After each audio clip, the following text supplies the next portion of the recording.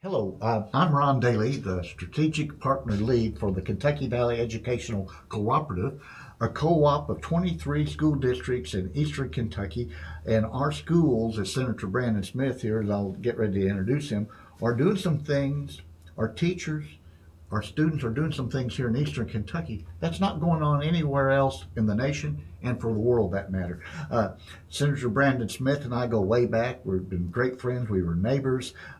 Senator Smith was elected to the State House of Representatives in 2001. Then in 2008, he became the senator for the 30th district, and he covers 6 counties. I won't try to remember them all, but as we've lost population in eastern Kentucky, we've lost legislators, and then the legislators we have cover a greater geographical area. So Senator Smith has that major challenge of covering a large geographical territory. Senator Smith recently was elected as the chairman of the Mountain Caucus. And so that's going to be an exciting opportunity. He's also the chairman of the very powerful Natural Resources and Energy Committee. And so Senator Smith has done a lot of remarkable things, but Senator Smith, just want to welcome you to our program here and tell us a little bit about your district and some of the things you're trying to accomplish. Well, first, thanks for having me. And Ron was right. We've been friends for a really, really long time. It's nice for anybody to be able to have a friendship last as long, but in the capacity that you've worked in, how you've kept me aware and up to date on these issues of what is going on with all this wonderful stuff with our schools and the technology, and for that I truly appreciate. The district for us is really big. It goes from the tunnel there at Middlesboro all the way to the edge of Johnson and McGoffin. It's really long distance. What happens to us is it's based on population, and while we have lost population, this is really important. We have a lot of people at home that will not register in the census because they're afraid they're going to get jury duty. That's the number one thing we hear from. Well, I don't want to do it, I'll get jury duty. Let me clear this up. If you have a driver's license, you're in the jury pool. It has nothing to do with the census. So please don't let that deter you from registering for the census, because when we don't have you there, we wind up applying for grants and funding based upon the numbers in our district that have need.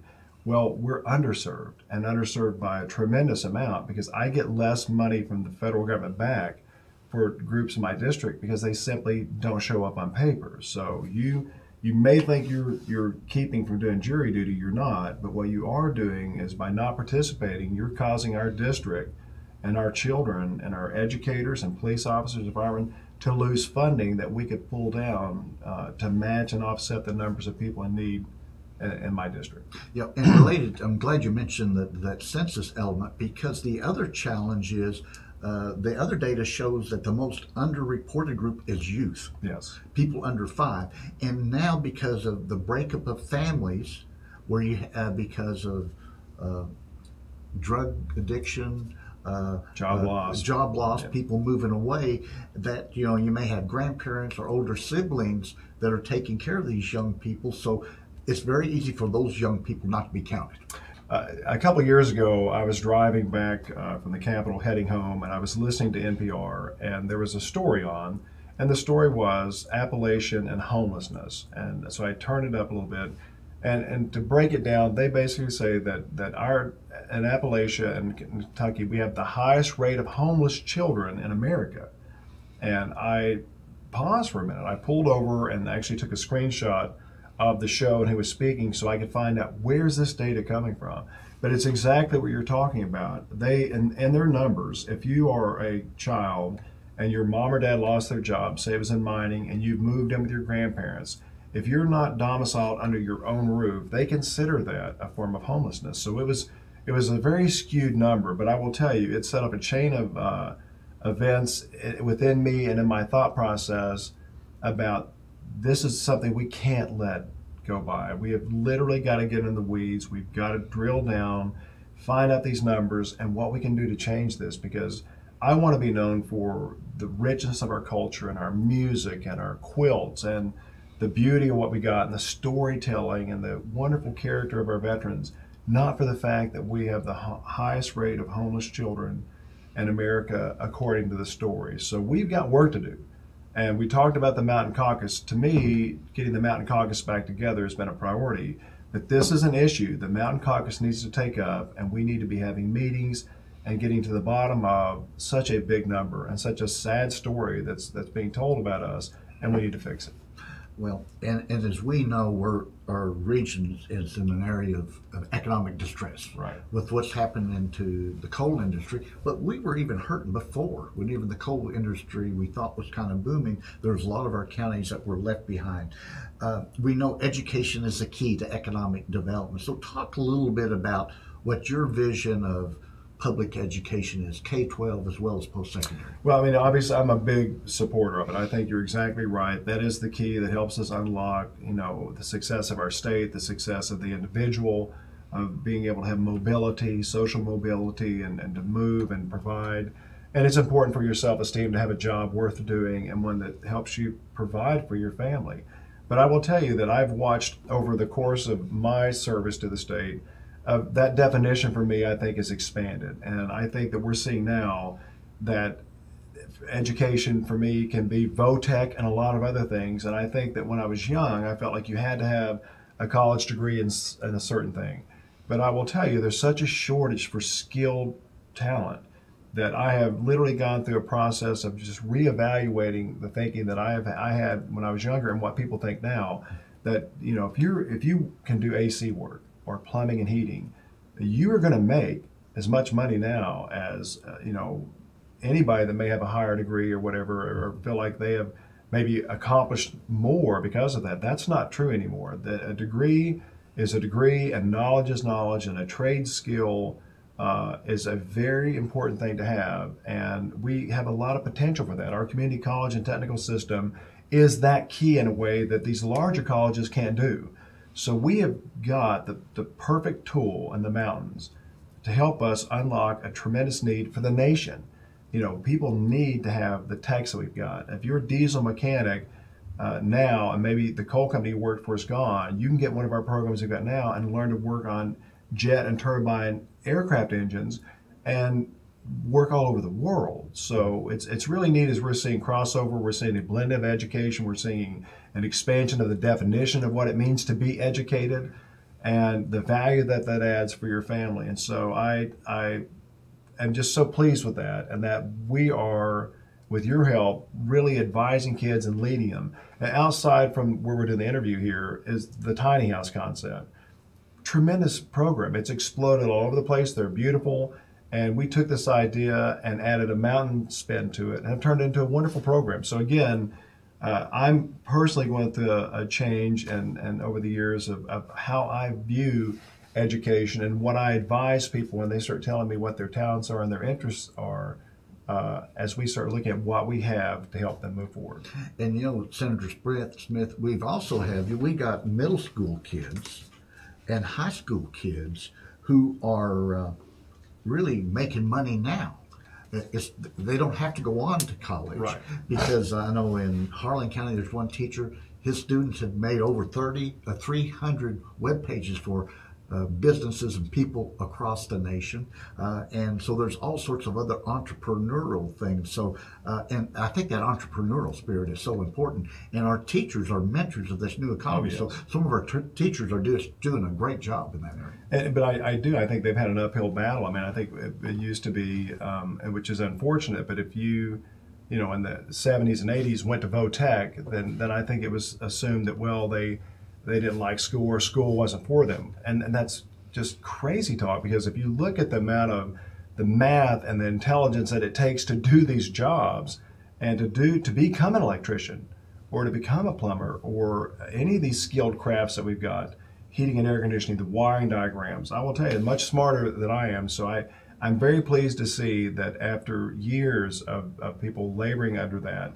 now it's getting its due, it's getting the recognition. Matter of fact, it's being seen now as a life raft for us in this area, that we have people that are really good at this.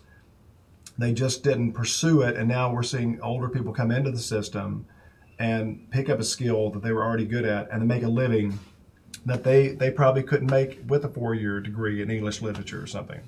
Yep. You've been a very strong advocate for public education, K-12 education. Talk about the value of teachers and maybe how they impacted your life, and what is the future of teaching in the Commonwealth? Well, I mean, I think that I've been blessed. I've had teachers in my life that pushed me, that were there for me when I really needed them, and we put a lot on teachers. I don't think maybe people realize how much that we do, and they're tremendously valued for what we do. My voting record's been to support my teachers, to listen to what they've got, to push outside the box of what we can do with education, to always keep my mind open. So, like I said, my thinking expands with the different roles. I think most of my teachers know that my office in Frankfort is a place that a lot of them come and they'll leave their purses in there, or they'll leave their jackets. They can come get water. They can come and shut the door and just rest for a few minutes. And for me, I like to sneak back there when I know I've got my teachers in, so I can catch up on what's going home. So I think it's very mutual. I have a tremendous respect for my teachers. I value them. I feel they feel that way about me. And I'm lucky to have a relationship that I've had. And I've had their endorsement as long as I've been in, and I treasure that. It's one of the things that's very important to me. But I think it's an exciting time. I think that there's more, I'm seeing more and more members in the Senate that I feel like are more open to some of the education ideas that we've seen that maybe in the past, maybe the support wasn't there. And so I think we've been building with some new leadership in education, working with some new senators to put together coalitions that maybe we didn't have in the past. You just spoke a few moments ago to the members of the Student Senate, where we have a junior and senior from each high school in our service area of 17 counties. And you had some good interaction with them. What do you think about this new generation of young people and their potential for leadership? Well, I think it's fascinating. One of the things that we did when we went in is I actually had done some research and had pulled out some data based upon Facebook and other social media of what this new generation, what defined them. And in the group that we were just with, if you noticed, some of the issues that on a national model like patriotism and the American flag, that according to social media is not supported by this group, we found out earlier this particular group has very strong ties to that. And I was fascinated by that. And the fact that they're so engaged at this early age, but beyond that, the fact that we have these programs for them. I don't remember having programs like that when I was young. I had an interest and I was thirsty, but there was no place for us to go and drink if this is what motivated you. Because of the work you've done and KVEC and many other groups out there, these kids now have a resource. They have a place to go. They have events that can showcase the talent that's in this room over here and challenge them. And they're bringing in senators and other leaders or representative over there, so the kids get a chance to see positions they may want to be in, understand the interaction, and literally be heard. It's very, very exciting what's going on here. Well, as a member of the General Assembly, you're just one vote. Right. And we got two political parties that have different opinions that a lot of times there is consensus. And in this region, we have different ideas on how to move forward. So if you could be king and you could just make it happen, what would you make happen to improve the quality of life of all Commonwealth, the Kentucky people in the General Assembly? And then also, what would you do to make this region even better? Well, I mean, I mean, the beauty here is amazing. And one of the first things I would do, and we always talk about the silos, the Mountain Caucus exists because there is a need for us collectively to represent ideas that separate us from others. You've got the Western Kentucky Caucus, you've got the Louisville has a caucus, and Central Kentucky, and all these groups have issues that they define them, and they collectively get in this group so that they can get their ideas out there. It'd be wonderful if we didn't have to do that. I mean, here's the thing I tell people all the time. I'm from Kentucky, not Eastern Kentucky, not Central Kentucky. But I find myself getting trapped into having to say, oh, I'm from Eastern Kentucky. And I don't know when that got started. But we need to see ourselves as from Kentucky. We play a tremendous role in what Kentucky does. We provide a lot of the resources, a lot of the labor, a lot of the culture and ideas come from this part of the state. The people that flooded out west came through these gaps. They filtered through these mountains and moved on out west to create America as we know it. And so I'd really like to see it to where we didn't have to have special interest groups for each area of the state in order to be heard. And I think we do that by adjusting the way some of the boards are set up, by looking at the idea of a four-year university here, by looking at the idea that if we were able to push in an additional four-year university over in this area and the gap that's around Hazard in this area, there's just a gap for a four-year university here. It's not saying that the rest of them aren't doing a good job. They're just simply a travel point that it would make economic sense to have a university with dormitories and a campus here that feed into the others, like what we've done through the University Center of the Mountains, so they're not threatened or students aren't taken from them. And we also need to push our medical community to the next level. If you've ever had to go out to Mayo Clinic, and I've had to go there with my daughter before in the past, when you fly to those cornfields, that city has created that region of this nation. And I see the same thing here. When you fly into these beautiful mountains, this could be the next Mayo Clinic or the next mecca for medicine in the nation. I mean, we know we have heart disease and a lot of other areas, but to create a facility of large scale in this region where that medicine was number one, and to have it thrive with the college system, I think it would forever reshape the mountains of Eastern Kentucky. And I think that's one of the ways we need to look at going. We don't need to be competing with other cities and other counties that have the same thing. We need to start thinking of what can we do that somebody else doesn't have, or what can we do that would fill a gap, that would bring other industry in here, other Fortune 500 companies in here that all tie on to one another, so there's a chain of success instead of what we've seen, the coal fields of the boom and bust, boom and bust. So I think though with education and medicine, that is the chain of success that leads Kentucky into a future that we've never had before. And those great points. We know the young people that you just spoke to, a lot of them are going to work in jobs that don't exist right now, but will exist. Our life is changing, our technology is changing our life, and some of them are going to create their own jobs. What can we do to help encourage and foster entrepreneurism?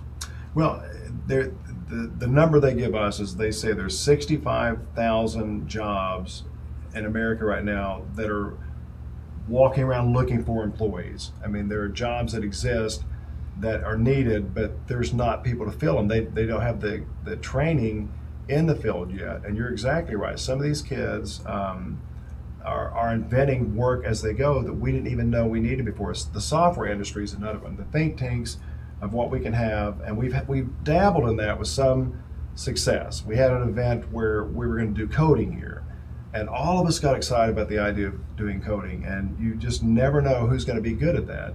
But I think I think a lot of people were misled in what happened, and I think that kind of gave that a black eye. But I think what we're doing now with it is leading us in the right direction. So I think that coding could be a way for us to show a lot of the stuff that maybe gets overlooked here in East Kentucky and the value we can add to it. And I think that's a really good start. And through our community college system, which I cannot stress enough, has the ability of making those classes available in a very short period of time. They can adapt so quickly that if we had a concept today with the drones, which shows you another thing we're leading the country in with our drone port, that they can offer a drone license. They talked about it a year or so ago. It's available now. We can react so quickly because of the structure of what we have here that I don't feel like other colleges can catch up to us with that. And that brings me to the point you mentioned, the community college, and think about the universities. In that room you asked those 50 young people, how many of you already taken college classes?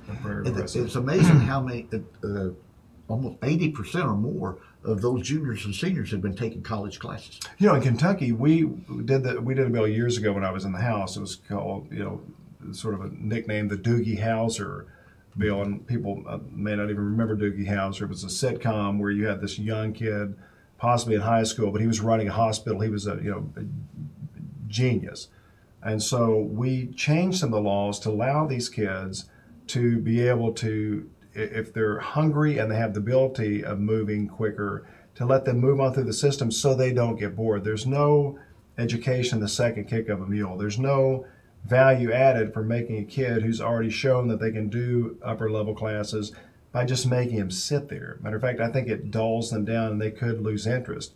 And so Kentucky has streamlined our ability for kids to be able to move up through the system and challenge and take on and graduate. And you see it in this classroom. We're getting kids that are coming out, they're able to finish their college work in half the time we did, and they're out into fields that are being invented as we're sitting here talking right now. And it's hard to believe in just 3 months we're going to have new constitutional officers. You could possibly have a new governor. Then in 4 months, we're going to have the 2020 General Assembly. Yes. And it's so hard to believe. So as you look forward, what do you see are going to be the major issues that the General Assembly is tackling, as a whole, and then maybe you as your chairman of your Natural Resource Committee? Yeah, I think that the answers that I'll probably give you are going to be more regional driven, because we've got an issue with what happened to the miners in Harlan County, and that issue is going to be taken up almost immediately. Now, while that may not be a burning issue to maybe Louisville's delegation, it will be very important to those of us in Eastern Kentucky and the families that were affected, and obviously the Mountain Caucus. There's going to be issues that we're going to be talking about in the Mountain Caucus with the drug issues that we've got going on, and infrastructure projects that we're finally getting into line that you're seeing materialize right now with the road work that we're getting done. And we're still battling for sewer projects and water projects that are in the rearview mirror for a lot of the communities that we compete with. So a lot of things we ask for sometimes are not bright and shiny, but they're basic quality of life investment, infrastructure investments that we have to have in order to bring in the Amazons, to bring in the technology that actually has the jobs for the kids that we're currently training. So I think our view is going to be driven from probably a very different angle than what maybe Central Kentucky or Louisville would have. And as we know, a lot of our coal severance tax monies in recent years has been put into infrastructure, water and sewer. Yes. What do you see as the future of the coal severance tax program, and how might it change? Well, the topic currently is the governor saying that he wants to return 100% of the coal severance money. And my guess is when we go back into session, I think regardless of whoever's governor, that's going to be a discussion. And so if the governor does put that in, then for most people listening, that's just a starting point. That doesn't mean it's going to happen. But because then once the governor makes the suggested budget, then it's got to wash through the chambers. I think the support is in the Senate to return the coal severance money at 100%. Because when you look at the formula, and it's a washing process of where you pour money in, and it goes through this washing process, and then it comes off the top, off the bottom, off the middle, and it doesn't make any sense to anybody that looks at it. Matter of fact, it's so complicated by design that few mountain legislators truly understand how it works. My thought's always been that was by design years ago, because it was a way for other areas of the state to siphon off that money, but make it look like Eastern Kentucky was still getting its share. And that's why I have filed many bills while I've been down there to get rid of the formula, change the formula, to break down the silos, to let if a dollar goes in, a dollar comes out. You shouldn't send a dollar in and get 12 cents back out of it, because that happened to us for a while. And so it's been a constant battle to do away with this formula. But what happens is, to make it work in Frankfort, you give coal service money in the past to some people that are in what they call coal impact counties. But if you get enough votes to it, those coal impact counties, they don't want to lose their money either, whether they put in there or not. So when we make this decision, it will be a tough vote, because you're going to be taking it away from, say, 45 counties and giving it back to 10 or 15 that actually produce the coal. And how are you going to get the votes to make it happen? So that's what happens. They passed this in the past many, many years ago by giving people that actually didn't put money in some of the money out of it. And those people are going to vote to fight to keep that money. So how do we get them to do the right thing by putting it back in with the counties that actually are dealing with the trucks, they're dealing with the dust, they're dealing with the coal mine boom and bust, and putting it back in that box and making it right, and getting the numbers to make that pass. And that'll be the true strength of the Mountain Caucus's first challenge, is if we are going to get the coal severance money back, then that will be the battle of numbers for us. Well, and of course, there's a lot of controversy over this. Remember, there's some of the coal severance tax went to the Rupp Arena. Yes. And of course now that the coal amount of coal reserves are down, the amount of coal production is down. There's not near as big of money, and so taking all that money back to the counties, the coal producing and coal impact counties, won't impact the general fund as much as it would have a few years ago. No, it won't. But I'm ever mindful of that when money gets earmarked in this particular case to go back to where it is, that it sometimes gives people a pass by saying, well, they're already getting that, so we don't need to take any additional general fund money and put over there because we'll just see how this works out. And so we have to make sure that if this is done, and I suspect it will be, that in the long run, we don't wind up trading horses and winding out with a donkey, in the sense of that we do get our money back, but overall we lose money in the budget because we depend on both. And we have put a lot of money in the general fund. And so we want to make sure that if the coal service money comes back, that they don't wind up taking it out of a pot somewhere else that also goes in to help this region. And I mean, we saw before years ago, and I know it gets confusing for people, but they did Read to Achieve around the state of Kentucky. And it was great. It was supposed to help young people, you know, get a leg up on reading. Well, when it came to Eastern Kentucky, and people will remember my just outrage on the floor, they wanted us to pay for it. So we got Read to Achieve like everybody else, except for with a caveat, we had to use our own coal severance money to pay for a program that everybody else got for free. And the point was, most people didn't catch that. They're like, well, you're getting it. And I was like, yes, but we're having to pay for it, whereas Louisville and Lexington and Western Kentucky and these places are getting it covered by the general fund. How is that fair?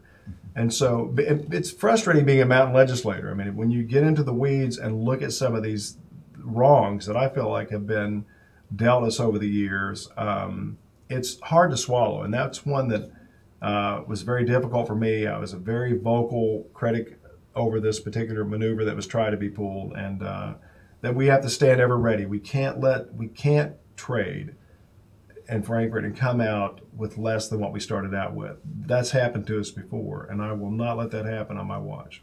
A lot of people don't understand what goes into becoming a state legislator. You are part-time. Everybody, you can't exist on the salary as a part-time legislator. So what are some of the other things that people don't quite understand that you would like them to understand about you as a state senator or when you were a House member? Well, there's a big difference in the House and the Senate. And the House is much more contentious, maybe. It's a lot of activity over there, good or bad. And it was always described, if you look at old political writings, that the House is like a hot cup of coffee and the Senate's like the saucer, that if it spills out, it can cool down. And so while I dealt with a lot of information in the House, I didn't get a chance to do deep dives and stuff like I do in the Senate. The Senate kills a lot of bills. I mean, just simply, a lot of bills are filed, I think, for a lot of different reasons. Sometimes somebody will file a bill just because they told a constituent they would. They don't care if it's a good bill or a bad bill. They send over to the Senate, and then we have to go through those and kill them. We actually have to do the accounting. We've got to make sure it matches, that the money's there, fiscal notes. And I enjoy that. I like slowing it down, having had the benefit of being on both sides and reading it and finding out there's some wonderful things we've done in there, absolutely incredible things.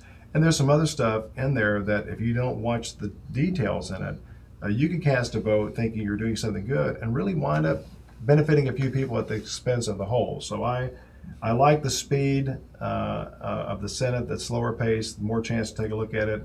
I do miss the debate. It's louder over in the House, and there used to be a lot of colorful characters over there that would really go at the gamesmanships of it.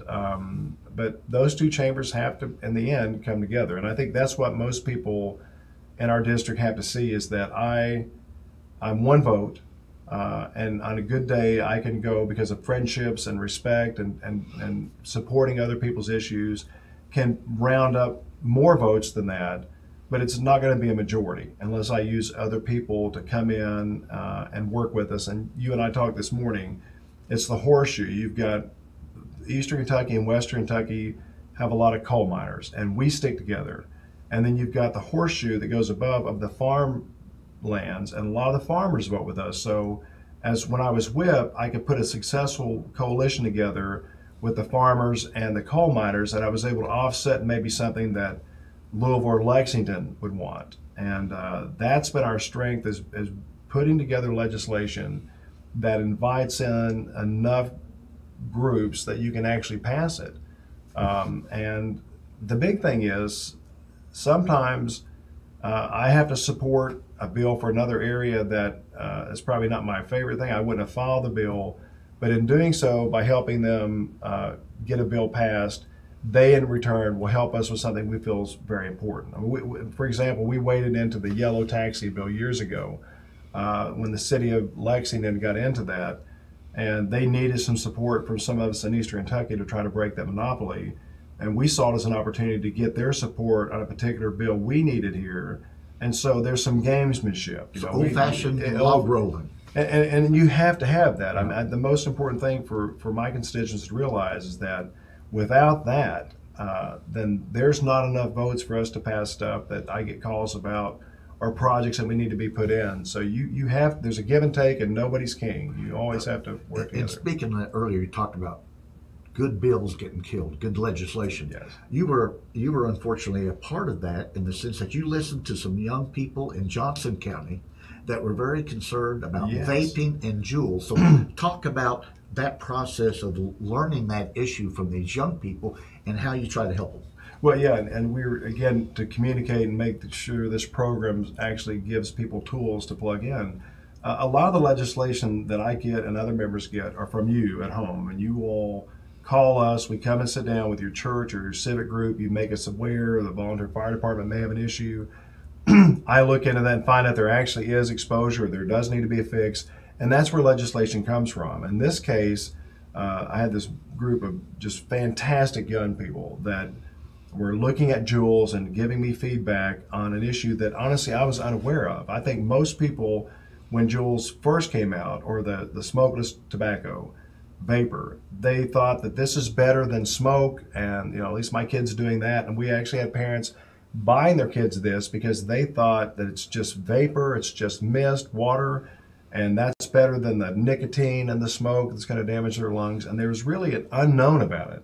Well, these kids knew better, and they had seen symptoms among other members. They had friends that played sports that were telling them that it was making their heart race. And so it was really interesting to sit down with this young group. They'd done their homework. This wasn't their first time to be in front of a legislator. And so they gave us a really good idea. We filed their bill. We worked very, very hard. We got them out of the Senate without any problem, got over to the House, and ran into problems. And for the life of me, I couldn't understand why anybody would have an issue with this. But we had the tobacco industry, or at least the electric tobacco use industry, called all their workers and told them Senator Smith was trying to cost them their jobs. So I got all this hate mail of saying, why are you against us? Why do you care about this? It's none of your business, stick to coal.